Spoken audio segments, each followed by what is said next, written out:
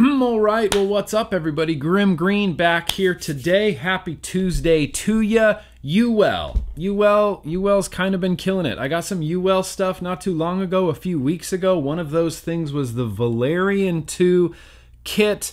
It comes with a triple 18650 mod as well as a sub-ohm tank, and we're going to get to that in 1 second. But the other thing I got from UWELL is this SoulKeeper.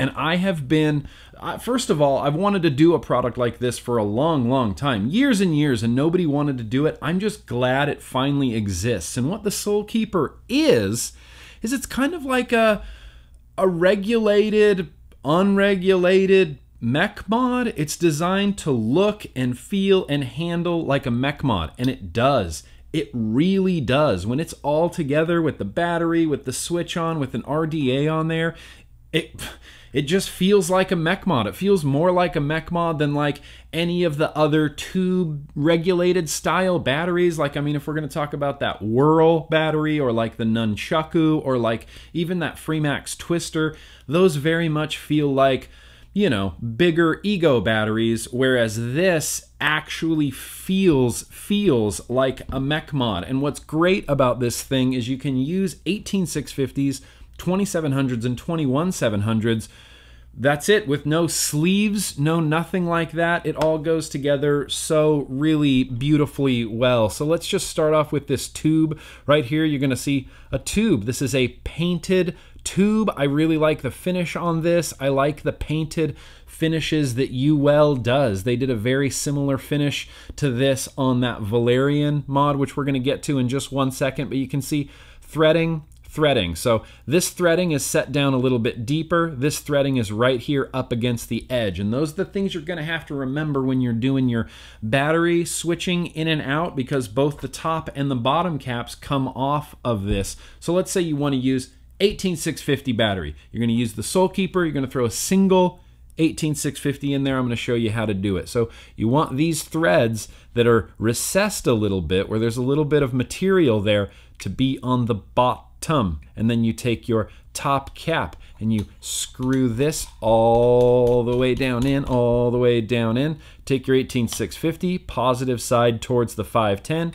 Then you take your switch, screw this down just like this, and boosh, you're in 18650 mode right now. No battery rattle, no nothing. The UWELL SoulKeeper has this clicky wired switch on the bottom. This is not a mechanical switch. This is a tactile wired switch in there. There is a chip in this device, and a lot of people are speculating. I don't know where it is. I don't know if it's in the top or if it's in the bottom. I think it's in the bottom. I believe it to be in the bottom because I believe this is where all of the safety is coming into it. This tactile wired switch has to have a chip in there. It's got things like reverse battery protection, short circuit protection. It'll fire as low as a 0.08 on here, and it has a maximum output of about 110 watts if you're using a single 21700 battery. So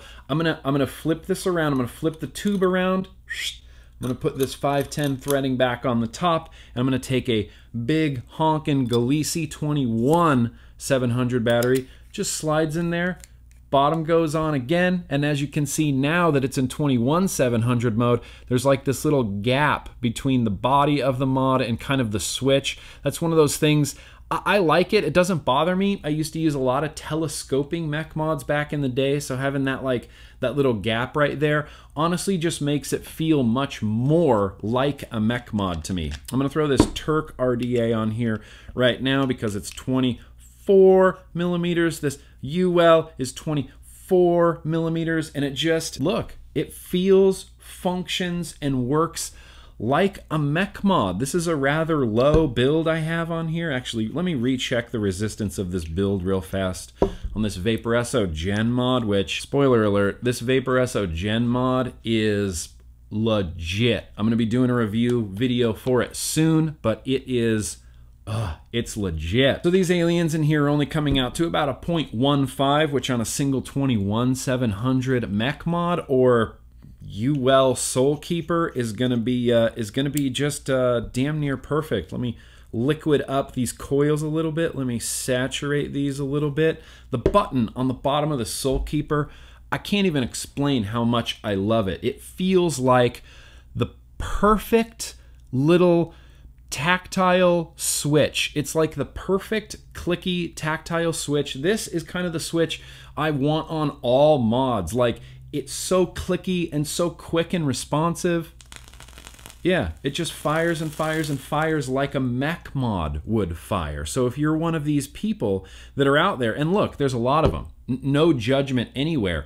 If you're a little bit intimidated by mech mods or the idea of mech mods and things like that, the UWELL SoulKeeper, it is going to be a great little hold your hand kind of baby step right into tube mechs. Just here you go, welcome. Maybe not even into tube mechs. Maybe this is all you'll ever need. Maybe you'll get a UWELL SoulKeeper and you'll be like, dude, I don't need a tube mech anymore. I got a UWELL SoulKeeper.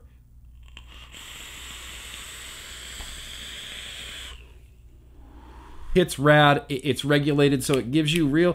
Actually, I don't know if this is regulated, but I have noticed that as time goes on, I feel the battery sort of trail off. So I'm going to go ahead and assume that this is kind of unregulated, but with a chip and a tactile switch in there, because as the battery drops, you kind of notice, like a mech, a little bit of a drop in performance. But for all intents and purposes, this feels like a dope, nice, high quality mech. Let me show you the switch one last time, because this is a switch you don't need to hit just square on the bottom. You can press it really far over to the side and it's still gonna fire. In fact, you got this little LED indicator right there. When it's flashing green, your batteries are fully charged. It's gonna change to yellow and they're dying, and it's gonna eventually change to red, and it's like, hey, dude, your batteries are basically dead. Replace your battery inside of this.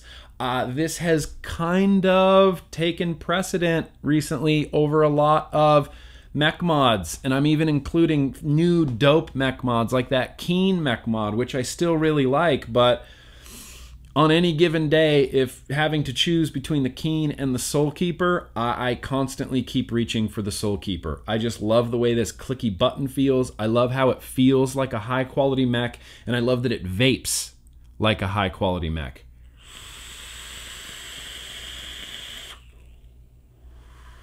SoulKeeper. SoulKeeper is banging. So I kind of wanted to turn my attention real quick to the Valyrian II Kit. We're not going to spend a whole hell of a lot of time on this, but I do want to show you the tank and like kind of how to set it up. I've really been enjoying it. I have a few little gripes with the tank overall. It comes in this humongous package, separated. There's one box for the mod, one box for the tank. These come in plastic boxes. You kind of get all sorts of literature on how to use your tank. There's battery warnings, there are extra O-rings, there's a bubble glass, there's a spare coil head, there's a .14 coil head and a .32 coil head.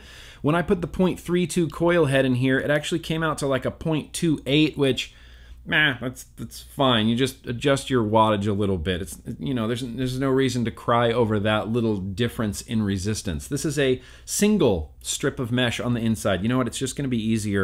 It's just going to be easier if I just show you the GD tank. So this is the blue version of the UWELL Valyrian II tank. You got an AFC here on the bottom. This is one of my main gripes with this tank, honestly, is that AFC. It just moves too easily all over the place. I don't like this airflow full open. I find it very, just too much air, just way too much air. This is full open right now.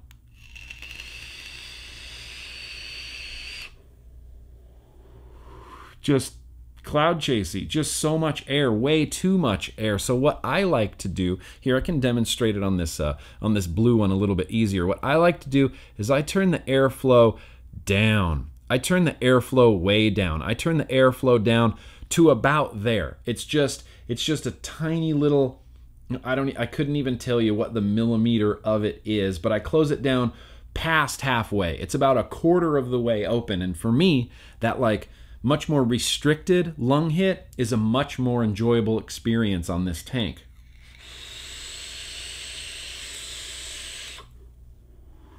I just like it. I like that resistance. It's still smooth. It's a little bit sharp, but it's not really turbulent. And because I like it closed down like that, I'm always having to readjust it to where I like it, because just from handling this in and out of a pocket, on and off of a desk, in and out of a backpack, the airflow opens up again, and I'll take a hit and I'll be like, nope, that's way too open, so I inevitably have to close down my airflow again. The airflow, it's just a little bit too kind of loose and flowing, but this all comes apart, and the first thing that I always do whenever I get a sub-ohm tank is I pull the coil head out of there and kind of verify that all the O-rings are in place, verify things like that, make sure that this isn't screwed into the base too far. Sometimes when they come directly from China, these coil heads are just drilled into this base, like with full force. It'll compromise the integrity of the O-rings. It can kind of lead to a leaking situation. One thing that they have done to kind of correct any leaks that might happen through the center of your coil head, if any liquid kind of condenses down here in the base, UWELL has this design on the bottom of their coil heads, and these are little inlets to your cotton. So the idea is, if you get any liquid down there, you can kind of like slurp it, I guess, back up into the coil head. It's kind of like a little juice sort of recycling system. I have had no leaking issues whatsoever with this tank. It's just been fantastically saturated every single time. Or maybe I have had very slightly leaking issues with this tank, but the juice recycling system is working so well that I didn't even notice. I'll let you be the judge of that. One thing that I do really, really love on this UWELL Valyrian II tank is it maintains this button where it just, you press it, it pops off. There are two holes, juice goes in one, air comes out the other, you snap it back down. Awesome, works perfect every single time. It is a 510 drip tip on top, which might bum some people out. I don't know, it doesn't really bum me out. You still get plenty of airflow. Your 510 drip tip is not going to hinder your airflow in any capacity. Want to do it full open again? Let's just do it full open again.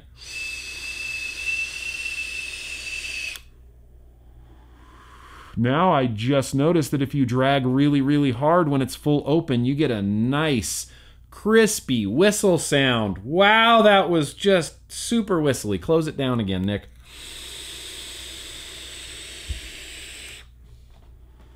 Great. That is a spectacular vape. The flavor, the airflow, the restriction of it, closed down. I just dig the shit out of it. So this mod, this is a great little mod. It's not flawless. It doesn't feel very, like, you know, fancy or high end. I do like the paint job on it. I know a lot of people are kind of like, I don't like this shiny kind of car paint finish. I really like it. I found it to be mostly durable. I've been trying to torture test this a little bit, dropping it. I'm constantly like knocking my wedding ring on it, trying to like take something off, take any flecks of paint off, but it just doesn't. And it's a tiny, tiny little size. It's about the same size as the last Rillo that came out, the Rillo Gen 3, that was a 18650 that was kind of a real small pocketable guy. This is also a real small pocketable guy. It's also 18650, so for a 18650, it's a real small pocketable guy. Obviously, it's not as pocketable as, you know, like a pod system or something like that, but for what it is, the amount of battery life and power you're going to be getting out of this, it's a very pocketable thing. Clicky buttons, not a very beautiful screen like Vaporesso and some of these other companies have done, but it's real kind of straightforward. It shows you everything you need to know. It shows you your wattage, puff counts, your batteries. It has triple battery indicators right there. It's got a door on the bottom, boop, like that. The sled is very clearly marked, positive, positive, negative, negative, positive, positive. It just slides up and shuts. Over time, I don't know, this bottom door might get weird and wobbly. That tends to be what happens with these type of like spring-loaded trap doors on the bottom. Over time, I noticed it with that Vape V200, one of my favorite regulated mods of all time. Just over time, that little battery door on the bottom just kind of gets a little bit loose. I'm hoping it stays nice and tight because I'm really digging this kit. Before we get to brass tacks, do a real quick double toot. Oh, good. Well, that was completely useless. So let's get down to brass tacks here. Are you going to need your vape budget hands for any of these UWELL products? Well, the SoulKeeper clocks in at about 60 bucks, which, I mean, that is vape budget hands territory, but it's also a lot less expensive than what you would pay for like a real nicely made sort of mech mod. I don't know. If we're going to play the aliens game for the SoulKeeper, yes. I mean, hands down. If they took everything, I want the SoulKeeper. I'll pay 60 bucks for the SoulKeeper. I want it. I'm treating it like a mech. I'm putting RDAs on it, and I absolutely, I mean, this is one of my favorite things of the year so far, this SoulKeeper. Of the year so far.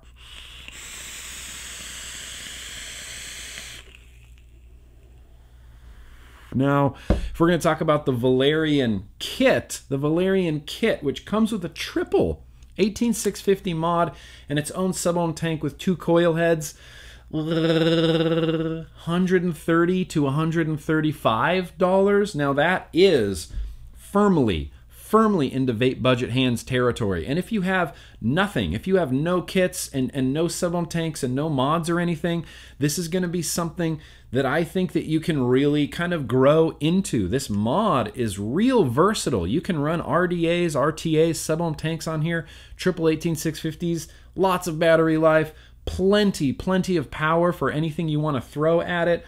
Apart from the really slidey AFC on this tank, I don't really have any gripes with this Valyrian II kit. I would have liked to have seen the 510 maybe centered in the middle. I feel like that would have given this mod a lot more versatility, because if that 510 was centered in the middle, you got a lot more space up here. You could put big like 30mm bangers on here, like a big 30mm RTA, RDA.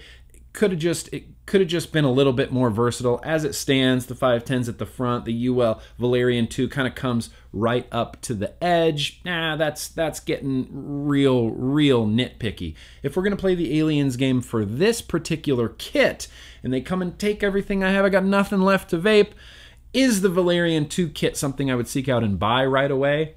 Probably not. Probably not. But that doesn't mean it's not a rockin' kit. I have some triple 18650 mods. Like, yeah, I like this one. I like the finish. I like the size of it.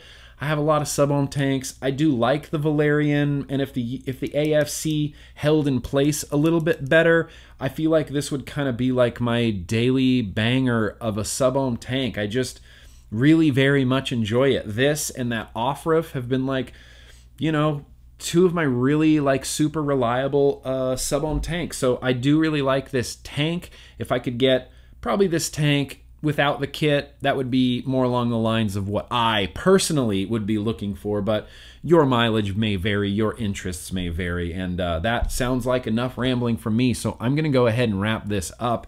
UWELL Valyrian II and the SoulKeeper. Kind of a fan of both of them. Really just want to gush about the SoulKeeper. The Valyrian II is a fine kit. It's a very serviceable sub-ohm tank.